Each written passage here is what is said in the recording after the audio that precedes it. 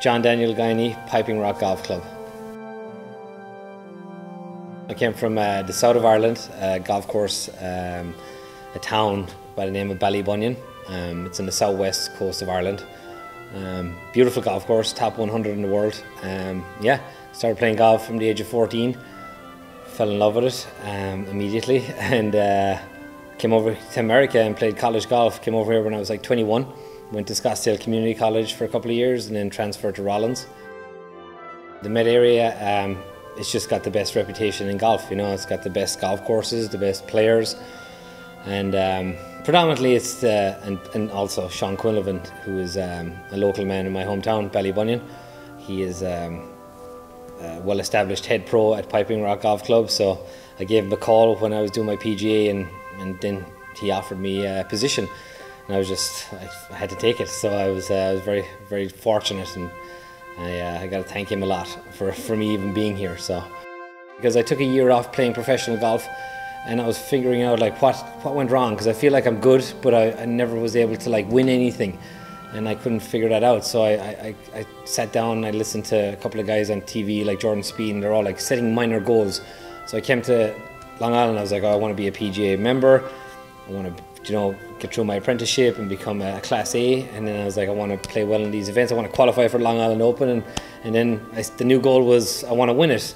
But you also my main thing is like having fun on the golf course again, because when I was playing mini tour golf, like everybody's shooting 65, 64, and you get worn down week in, week out, and only one guy can win at the end of the day, you know. So that was something I took from that. The year out gave me a lot of a lot of perspective and a lot of time to think about what went wrong. So now I'm enjoying golf again, you know, and here we go. I'm sitting here, Long Island Open champion. It's a short golf course, par 70, but it's got a lot of teeth. You know, you got to hit fairways and you got to plot your way around here. Playing the practice round was huge, and there's also a flyover on YouTube. So I mean, all the best designers, the course designers, are out here. So this is just an awesome golf course. What they've done with the greens out here and the bunkering, and the fairways are so tight, the fescues up, it reminds me an awful lot of Ireland, you know. So I was just able to like relive a couple of the shots that I'm able to hit it back home, especially into the wind, the low runners, and you got the Biarritz, and you got all those different types of features. I wasn't being my own best friend. I know I watch an awful lot of guys. Another guy I live with, Will Wilcox, a really successful guy on the PGA Tour, and I always watched him and I envied him, his mental attitude. That's what separates us.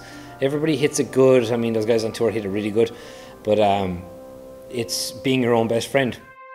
I want to thank the sponsors for hosting such a great event, the Long Island Golf Association for setting up the golf course, and there's a lot of work that goes on behind the scenes in running a tournament, and I'm learning that working at Piping Rock, because we have the member guests coming up this week, and the guys are showing me in the shop how to run a tournament, and I know how much effort and time and yeah, endless hours go into the background. These guys are here at 6 o'clock in the morning until night, you know, and then they have to post the score. So I really appreciate everything that they've done.